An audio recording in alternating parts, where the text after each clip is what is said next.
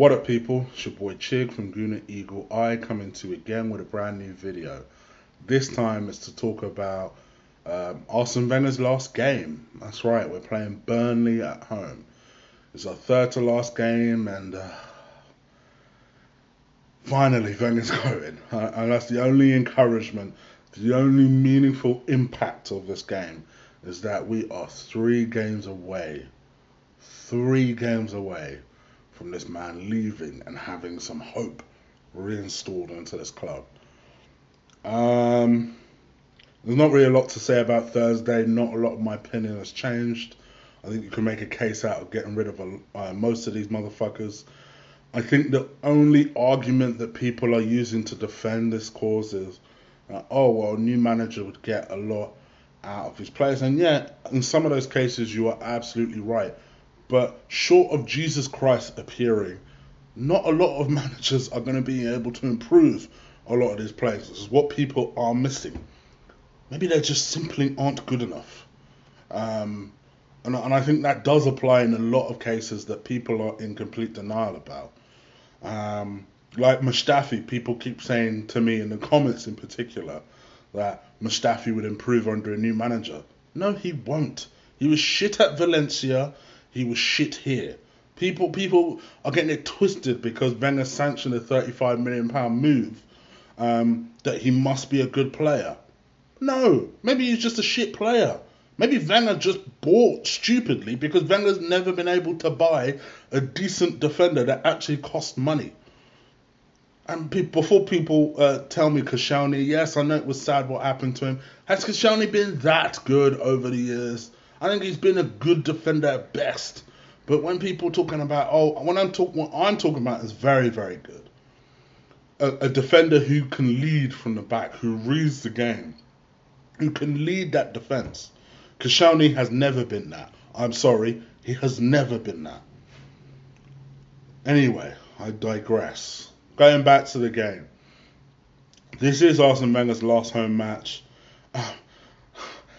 Lord knows how the fuck it's come to this, but we are actually in a battle to hold on to 6th place. I mean, fuck me. When Man United were in this position last year, at least they were comfortably safe. We ain't even that. We're trying to hold on to the very people we're playing, Burnley. We're trying to hold them off for 6th place, because if we finish 7th, that means our season starts from July, which would be bad in any year, but definitely not a World Cup year. No one wants to be doing that shit. So, to me, it is imperative that we hold on to 6th. That being said, the fact that those words are even coming out of my mouth breaks my heart. And it further compounds to me the failure of Thursday. I'm hoping, I'm praying that the delay in announcing Arsene Wenger's replacement is merely a formality. It's merely out of respect, first and foremost, for Wenger's, respect for the players and making sure that they keep their eye on the prize to the end of the season. The prize of 6th place, I know. That secondly, it's out of respect for Wenger, and that they just don't want the team or Wenger to be, they don't want the attention to be on the new manager. They want the attention to be on the players, and that's it. There doesn't want to be any kind of distractions away from that. And third and foremost, it is out of respect for Atletico Madrid or Juventus. So we know what Chig wants. Straight off the bat, we know what Chig wants. Diego Simeone or Max Allegri, please. And I would have either of them. I know people have had debates with me about, well, you would have Simeone. Well, let me fucking check. They're in a European final and we ain't. Fuck yeah, I'd have you, Simeone. There's been too much importance of the way we play football to me. Yes, identity is important. And I agree, it can be a draw. But you know what is a bigger draw for people? Winning. We're not good at that. That's one thing we're not good at. So to me, I'd rather try something that we ain't good at. I'd rather improve on something we ain't good at. So you're damn fucking right, Simeone is my first choice. Short of that, Max Allegri would have, I think, the perfect balance between the two. And I think one of those two names would command respect with those Arsenal players, and I think it's going to take a big character. So that's why I'm always a bit downhearted when I start hearing names like Liverpool's assistant fucking coach, or you know. I mean, you can make a stronger case for Patrick Vieira or Thierry Henry. At least these motherfuckers are names in the game. Who the fuck is this geezer? So no, thank you. For me, it's Max Allegri or it's.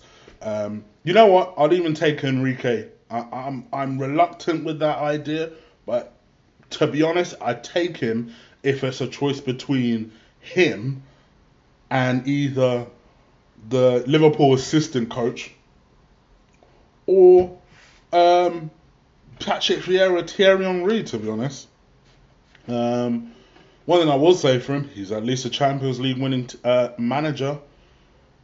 He has won the biggest prize. He will command that respect, and that's what I want going forward. To me, I'll do plenty of videos over the summer about who I think we should get rid of. I still owe you guys one video about the managers who are favourite and who I'd like to see come in. I'm going to see if I can get that up and running for tomorrow, so keep an eye on that. In the meantime, let me crack on and just talk about my hopeful 1 to 11 that I'd like to see in this game. For me, I need to stop saying for me, it's really pissing me off. Petr Cech starts in goal. Why not? Start him in goal.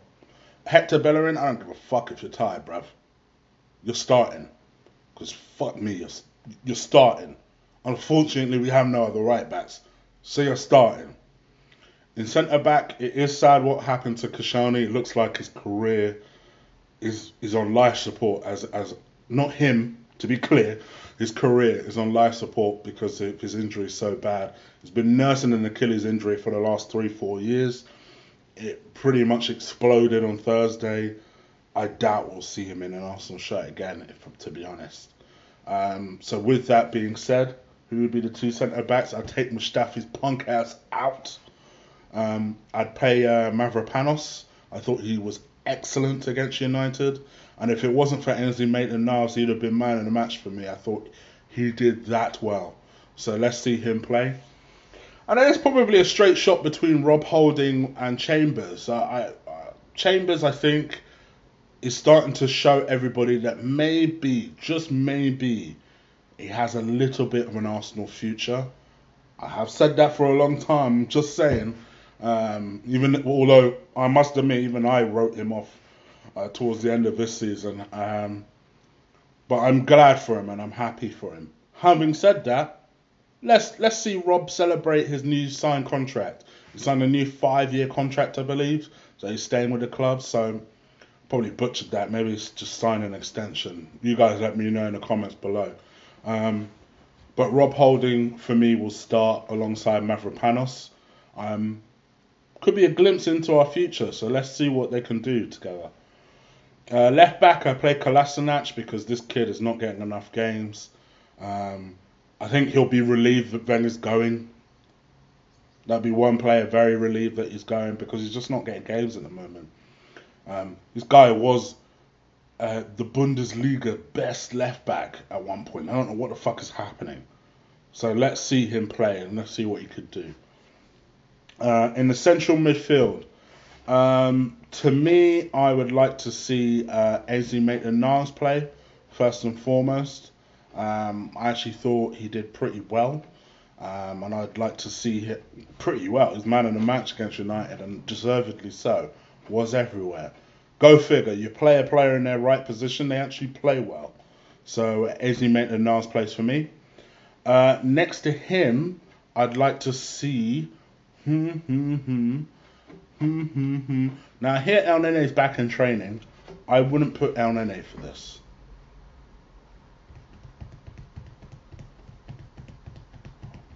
Just thinking, just debating. I'm going to play Jack in this. I think Jack needs a lot of game time, and I think we need to be sure whether or not to let go of him.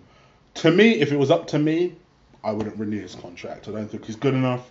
I'm sorry, Arsenal fans. For me, sentiment must not rule this club. I always say that on this channel, and he's not good enough. But to be sure, play him in this game. Let's see if he could save what is left of his Arsenal career. So then I'm going 3 as my attacking midfielders. So Mesut Ozil, none of this cold shit. You're playing, brother. £350,000 a week. You're playing. Number 10. On the left hand side, I play Alex Iwobi. I know you guys hate me for saying that, but I'd give him some game time. I'd be looking to loan him in the summer. He's never had a loan. I think that is part of the problem. I'd like to see him go to somewhere like a Burnley or a Newcastle. I think Sean Dyche and Rafa Benitez would improve that side of his game. And really he just needs that life experience away from Arsenal.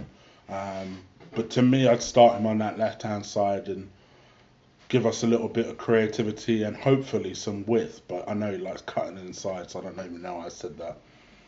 On the right-hand side, I start Mkhitaryan with the view of giving him an hour and then maybe bringing on someone like Reece Nelson afterwards. Let's see with Mickey. I'm yet to be all the way convinced, I must admit. But let's see. Mkhitaryan on the right-hand side. And then up top, Aubameyang. I think he's done very well since he's come into the team since January. I'd love us to get more service to him. One of the main reasons I want us to get a winner is for him, because I do believe he needs that service. But anyway, in the meantime, Aubameyang starts this. I rest Lacazette, maybe with a view of bringing him on towards the end of the game. Don't even really know why. I actually think we'll win this 2-1. No base of evidence.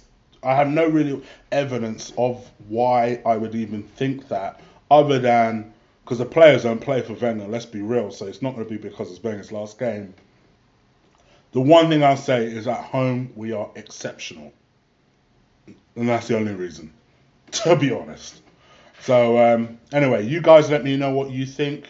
Are you excited because it's Wenger's last day? You're going to participate in the celebrations and the well wishes and this, that and the other? You let me know in the comments below. If you like this video, absolutely crush that like button. Destroy it. DDT the shit out of it. I appreciate it every time you guys do that.